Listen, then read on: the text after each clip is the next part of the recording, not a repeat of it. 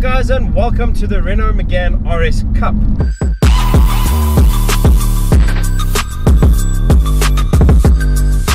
Okay guys, let's discuss the 2018 Megane RS Cup.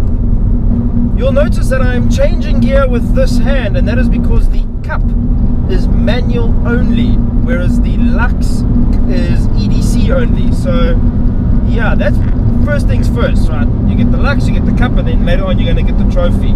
This car is really quick. I'm really going quickly here. I'm going to slow it down, but all the Brembo brakes are really good. So let's just get this out of the way. I think that this is the hottest looking hot hatch available today.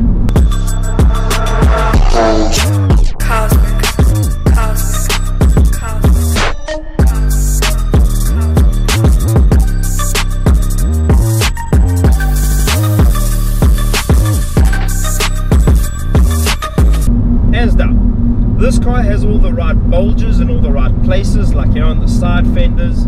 It's got an aggressive front end. The rear end looks as close to a touring car as you're going to get.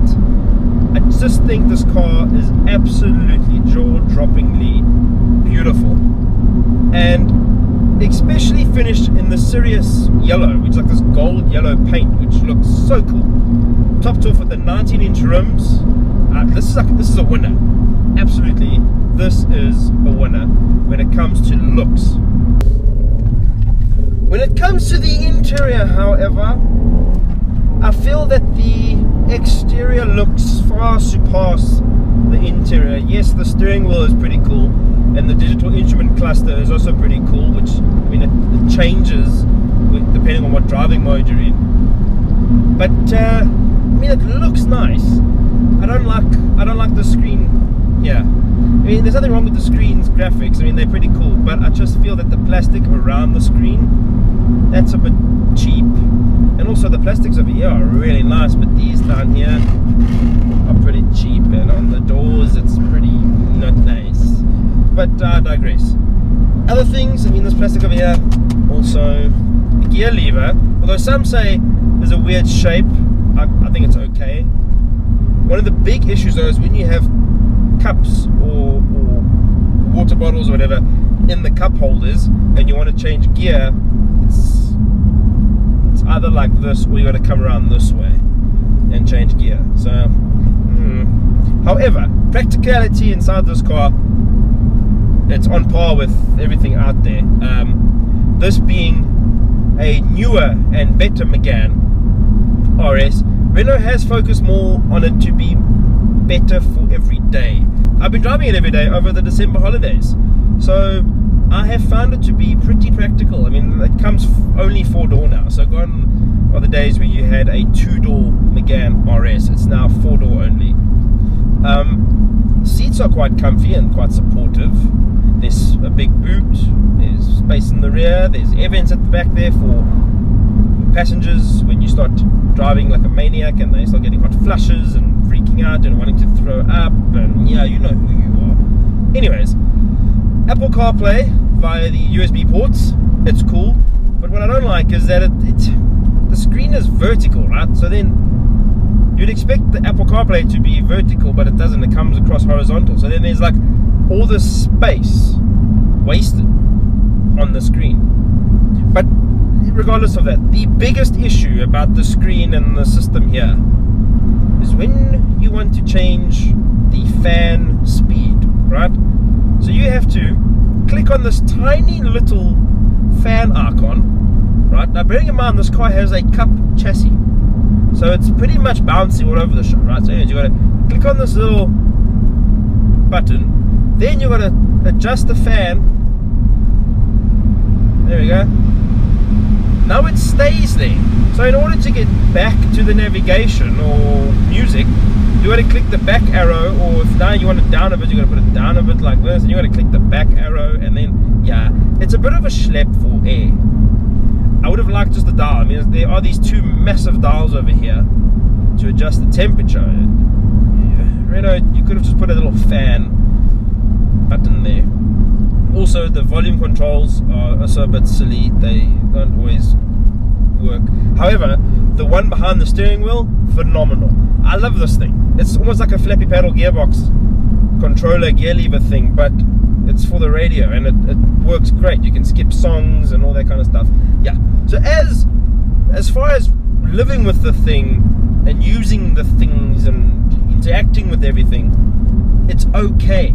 It's not phenomenally brilliant, but it's okay. What is kind of really good is the steering wheel over here.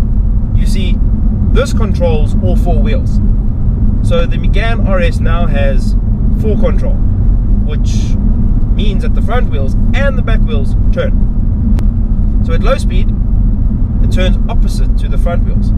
At high speed, it turns in the same direction. This improves agility and handling, and it does take some time to get used to, but yeah, I drove my Golf 6 GTI the other day and it felt like shit, seriously. This is so cool, like the turn in and pinpoint accuracy, and it makes every traffic circle so much fun. I love it. So the Megane RS has, wait for it, a 1.8 litre 4-cylinder turbocharged motor, which does 205 kilowatts and 390 newton meters of torque.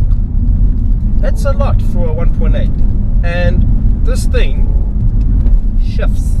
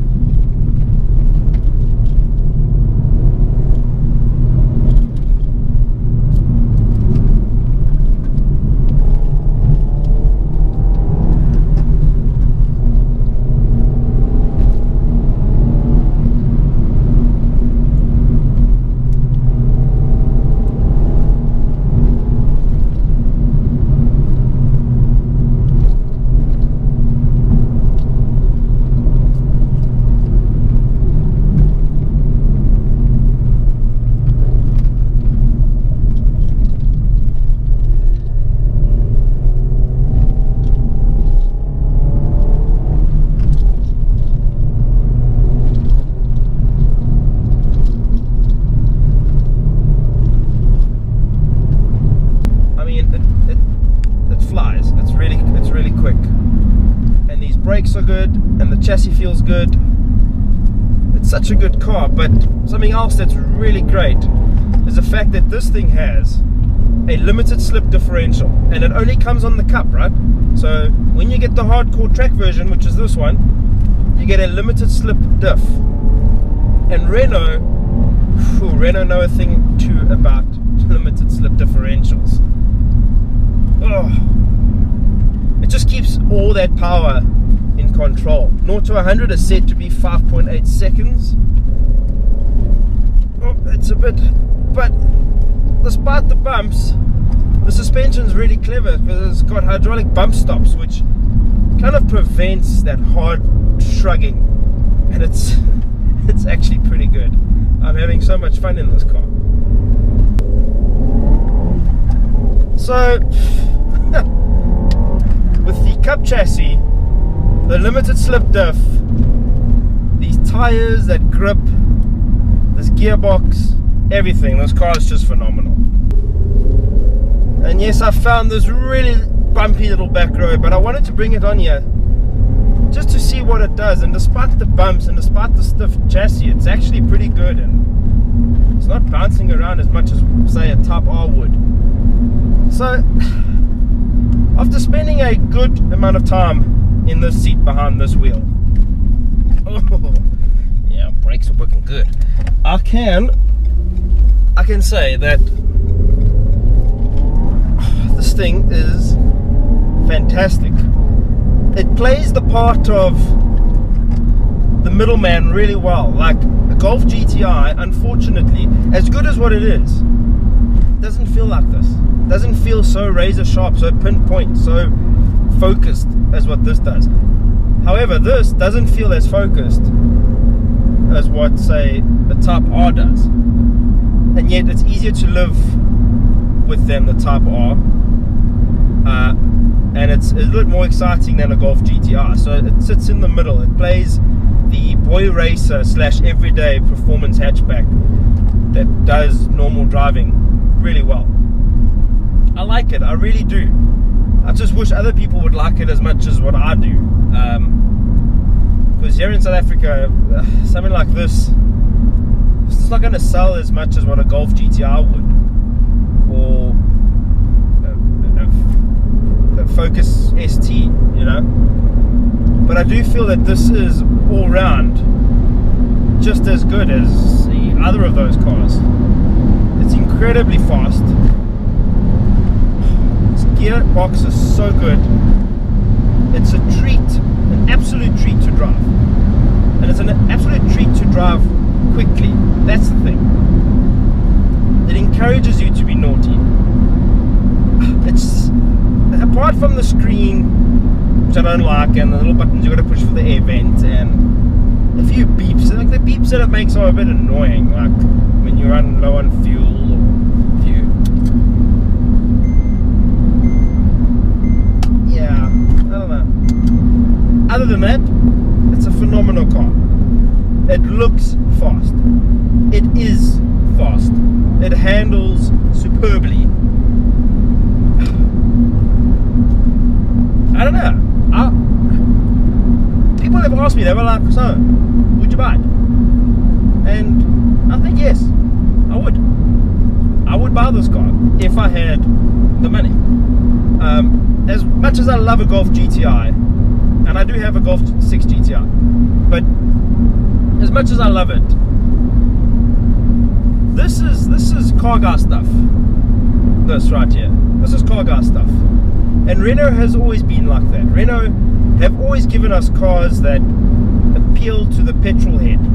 Renault Sport does a fantastic job in giving us great handling cars that will hit the track all day, every day. I just feel that this new one, this has crossed the line a little bit, with a slight bit of compromise, some would say, over to being a more universal car. Something that my wife could drive, you know, easily, and she does, to something I can take now on a mountain road and blast it along and feel absolutely thrilled with everything. It's a good car. It really is. And that is my video, guys. Thank you so much for watching, and I'll see you soon. Bye.